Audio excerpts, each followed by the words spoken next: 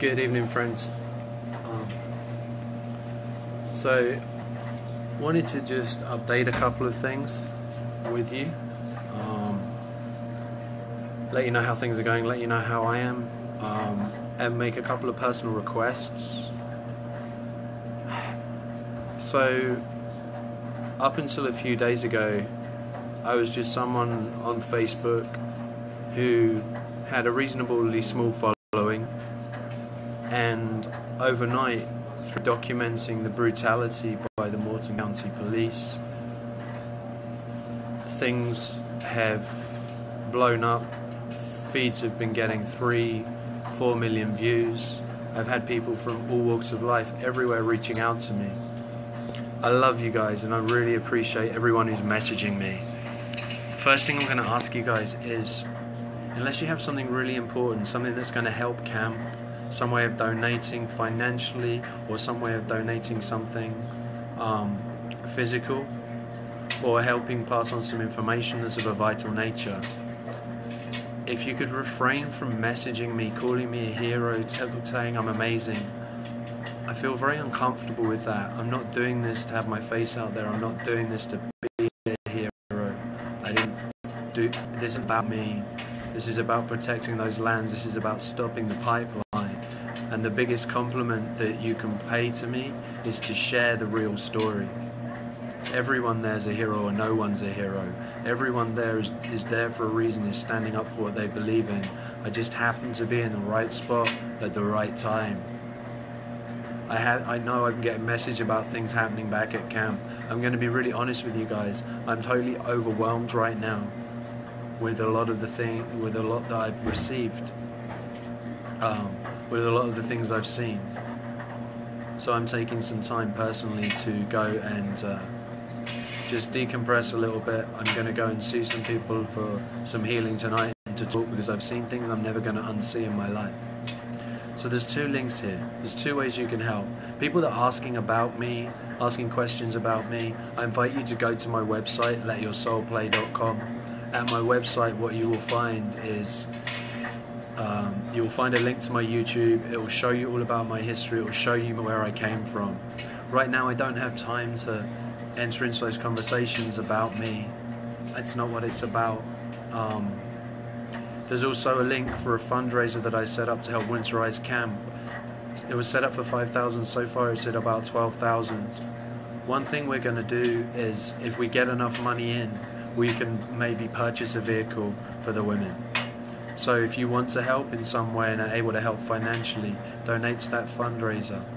By doing that, that's going to allow us to do a lot of things at camp and make sure people are safe, or as safe as they can be.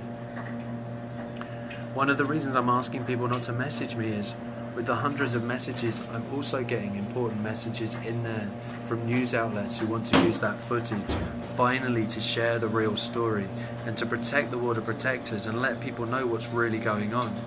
And the problem is, when people message me to say hi and thanks for your feeds, and all those other important messages get lost. I spent the last day and a half literally going through messages. So if you could refrain from messaging me unless it's really important. If you're a news outlet and you're watching any of my live streams and you want permission, you can have permission. I'm more than happy for this to go out, the message to go out. For the people that have been supporting Sophia Walensky, who had an arm brutally destroyed by the percussion grenade that was thrown and blew up underneath her.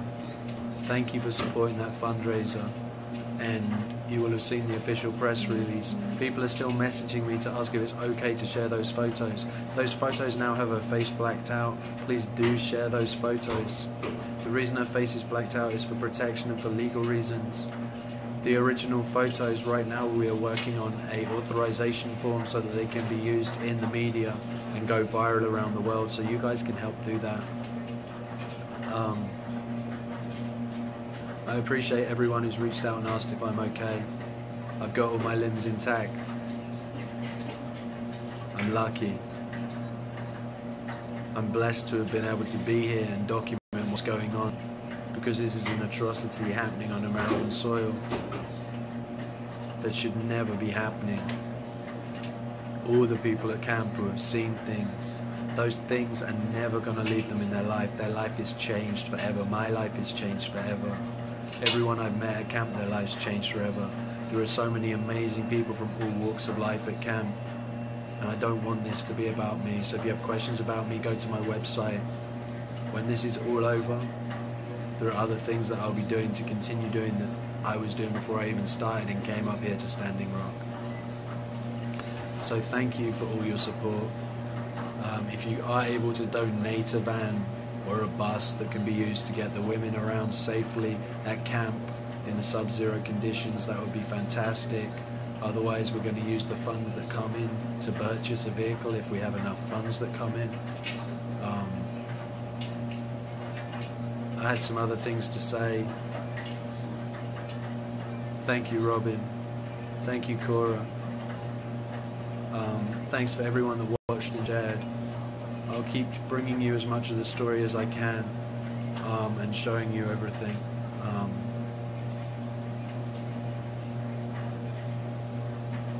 Yeah, there's a the medichealerscouncil.com. You can go there and you can donate there.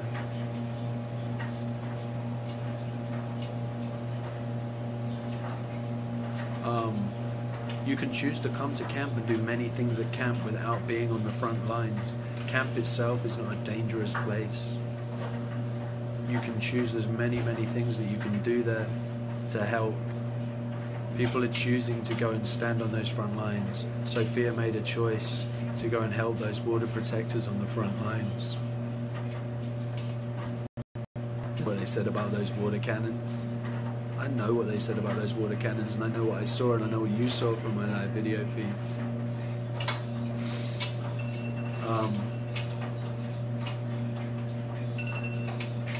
medichealerscouncil.com.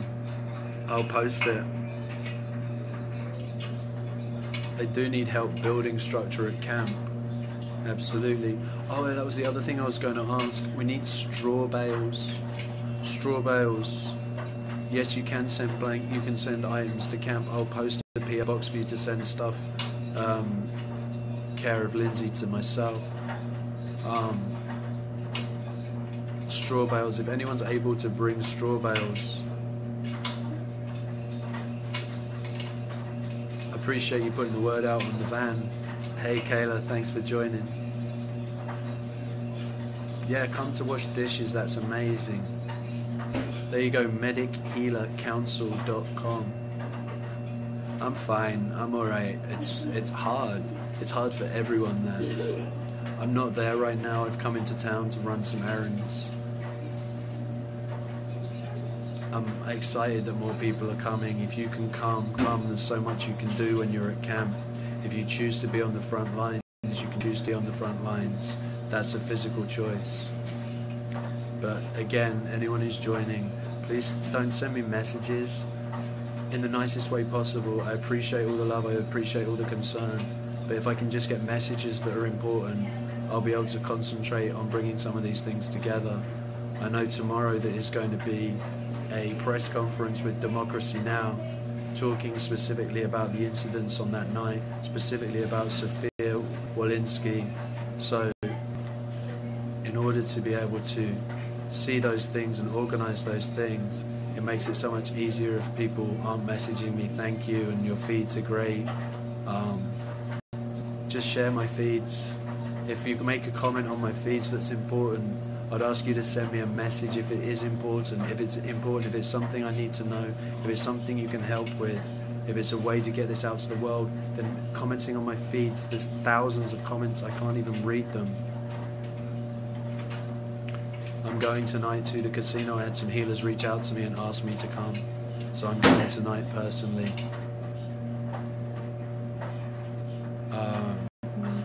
I'm fine, I have a green card, don't worry about me on that sense. I heard something about some veterans coming, someone mentioned that to me, I don't know.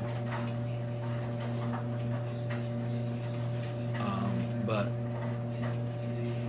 it's amazing. And then the other thing is, if I do post this PO box so you can send things, if you're able to send things, please think really carefully about what you send. We do need heavy duty blankets. We do need heavy winter coats. We do not need more lightweight blankets. We don't need summer sleeping bags. We don't need cotton socks. Sleeping bags are what we're using in line with TVs. So if you're going to send stuff, especially if you're going to buy stuff, if you've got stuff lying around that can be used for installation, that's great. If you're going to buy stuff, make sure it's extreme weather. I'm glad to hear Santa Barbara covering the news. I saw, yes, heaters, propane heaters would be amazing. That would be perfect if you're looking for something to send. Propane heaters. Safe for inside. Safe for indoor use. For indoor use. For going inside teepees, for going inside tents. I'm going to post a PO box, and you can send those things care of myself to that PO box. Yes, there is an official OcetiSakuinCamp.org. You can find a lot of information there. The reason I'm using a personal fundraiser is because people want to donate in my direction, and that personal fundraiser has raised over 12,000 so far, which has been used to build one teepee that's 23 foot, which is acting as a women's shelter. It's going to be a women's meetings place. Yesterday we had about 9 grand come in, which will be with us within the next couple of days. That's going to be able to be used to help support the people through winter, to go to the people that really need it without going through a ton of official channels, just going ahead and solving problems and making things work. Yes, gas masks would be fantastic for people. Wetsuits would also be useful, but the people that mentioned that sent those. But think it's extreme weather, it's extremely cold. So if you were sending your son or your daughter out into a blizzard, what would you put on their feet? What would you put on them for a coat? What would you give them as a hat? Would you give them a lightweight knitted hat? Would that do anything? Would you give them a lightweight scarf, or would it be a really heavy duty scarf? I know this sounds like common sense, but people send care packages and it's so beautiful they send them, but 90% of the stuff doesn't even get used. I don't know how you get hold of Bill and Linda Gates. That makes, I love them. Hot socks, yeah, those. I will give you a PO box now. It's PO Box 1281, Cannonball, North Dakota. I'll put it up in the comments as well. So that's the PO box right there.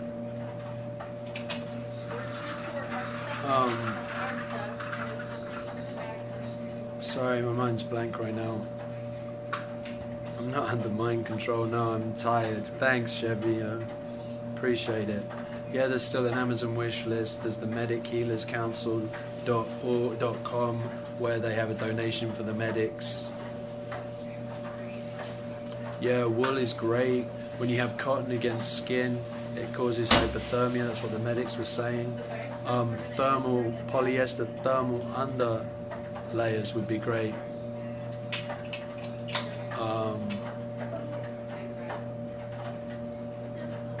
I haven't heard the official updates on Sophia. I know that she has had at least one operation. I know she's with her family. I know her family are extremely grateful for all the support they've had. They're extremely grateful for all the donations to the GoFundMe. They're extremely grateful for everyone that shares those photos. So find those photos on my page and share them. So once again, if you're just joining, I don't want to be looked on as a hero. I don't want thanks and praise. The biggest praise is to share my things. If you want to know about me, go to my website. The link's up there for you. If you want to donate, then there's this fundraiser I set up that we can use. Go ahead and use that. We will make sure those funds get to the right places and fast. Bill got a warning for loving this too much. I don't have an answer about medical marijuana. I believe medical marijuana is a complete no-no on camp. There's no drugs, no alcohol, no weapons. There's no exceptions to that. This is a peaceful, prayerful camp. That's why what you saw the other night with those water cannons, the percussion grenades, the tear gas, the mace, everything that's being released onto peaceful, prayerful people. I spoke to someone today who spoke to one of the elders that had been hurt. So,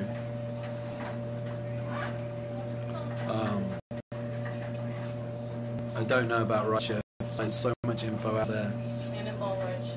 Standing Rock Rideshare has a Facebook page. Standing Rock Rider Facebook page.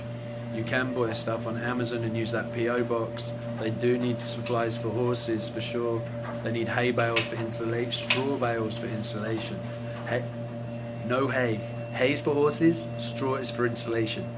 If you can get a truck of straw bales, that would be amazing. The small square ones.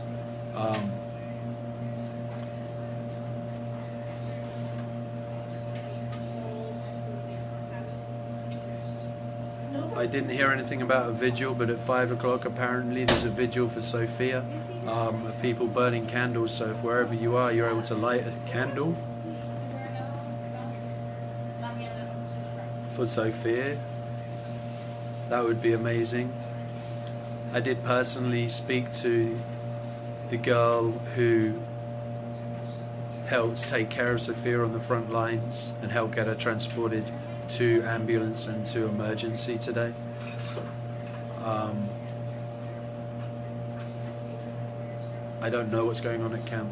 Yes, women do need menstrual products. That's always helpful to have women's hygiene products. Also, senior women will need like incontinence pads. Not just women, men too.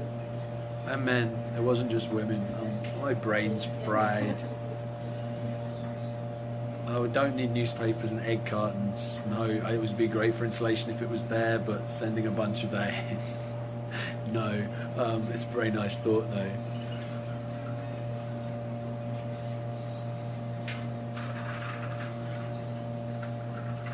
Yeah.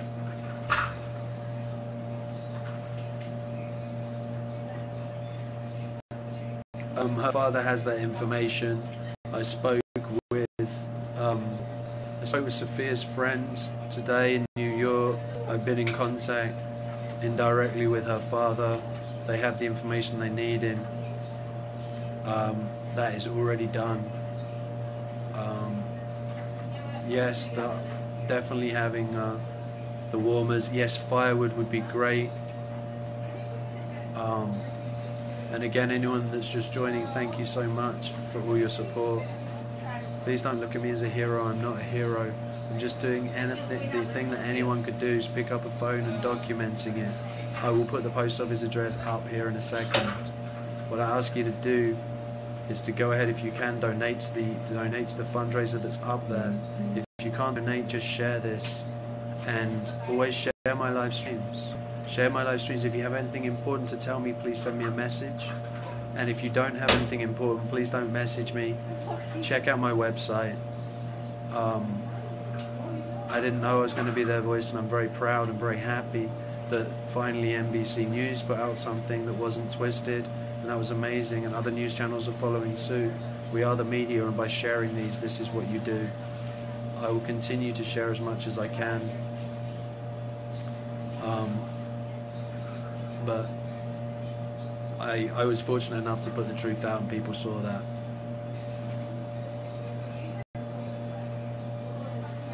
Perfect. I don't know anything about the layman and medical treatment. What I can tell you is the fastest route to the hospital would be up 1806 to get out of there. Going round the long route through the Highway 6 is an extremely long way to go anywhere. So yes, by having that road blocked continually by the forces, that causes major problems for emergency vehicles.